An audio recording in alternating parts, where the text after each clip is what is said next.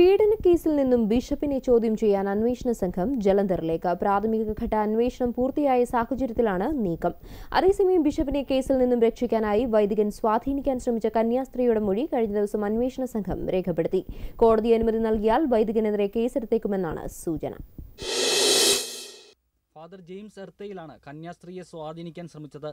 പീഡനത്തിനിരയായ കന്യാസ്ത്രീയുടെ ഒപ്പമുള്ള ആളോട് ബിഷപ്പിനെതിരായ പരാതി പിൻവലിക്കണമെന്നാണ് വൈദികൻ ആവശ്യപ്പെട്ടത്. കന്യാസ്ത്രീയെ അദ്ദേഹം ഭീഷണിപ്പെടുത്തുന്നതുൾപ്പെടെയുള്ള ഫോൺ സംഭാഷണവും പുറത്തു വന്നിട്ടുണ്ട്. അതേസമയം പരാതിക്കാരിയായ കന്യാസ്ത്രീയെ പിന്തുണച്ച സിസ്റ്ററെ സ്വാധീനിക്കാൻ ഫാദർ ജെയിംസ് എർത്തയിൽ ശ്രമം നടത്തിയതായി നേരത്തെ വാർത്ത പുറത്തു വന്നിരുന്നു. കാഞ്ഞിരപ്പള്ളിയിലോ റാന്നിയിലോ വീടും വസ്തുവും നൽകാമെന്നാണ് സിസ്റ്റർക്ക് വാഗ്ദാനം നൽകിയത്. ആവശ്യപ്പെടുന്ന സ്ഥലത്ത് മഠം പണിയാൻ സ്ഥലം നൽകാമെന്നും വാഗ്ദാനം ചെയ്തിരുന്നു. കന്യാസ്ത്രീയുടെ വീട്ടുകാർ തന്നെയാണ് ഫോൺ സന്ദേശം പുറത്തുവിട്ടത്. ഫോൺ സന്ദേശം പോലീസിന് കൈമാറുമെന്നും കന്യാസ്ത്രീയുടെ വീട്ടുകാർ വ്യക്തമാക്കിയിരുന്നു. കേസ് ഒതുക്കി തീർക്കുവാൻ രൂപത എന്തും ചെയ്യാനുള്ള ഒരുക്കത്തിലാണെന്ന് വൈദികൻ ഫോൺ സംഭാഷണത്തിൽ പറഞ്ഞിരുന്നു.